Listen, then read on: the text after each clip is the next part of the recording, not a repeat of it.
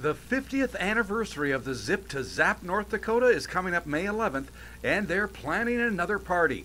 Back on the weekend of May 9th through the 11th in 1969, it was a party that got a bit out of control.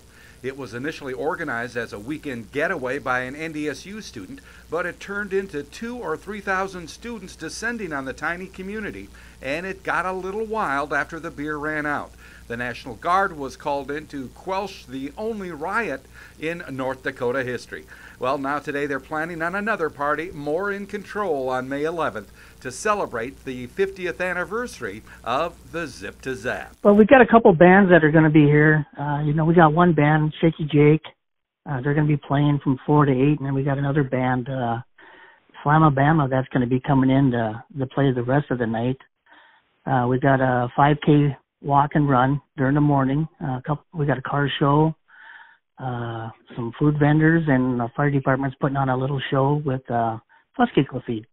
Okay. And there'll be some stuff for even kids to do. So it's kind of there'll be stuff to do for pretty much all ages for this one. All right.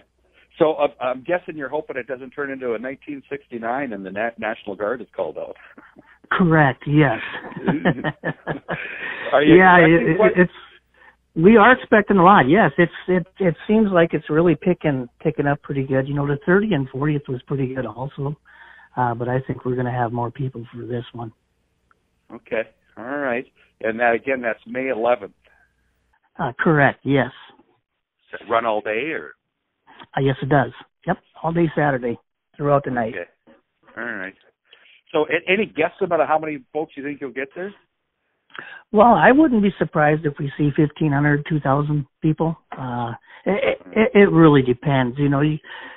What we're hoping for, you're going to get a lot of the people that were here. We want to get some people that were here for the original one. I don't know what we're going to see there.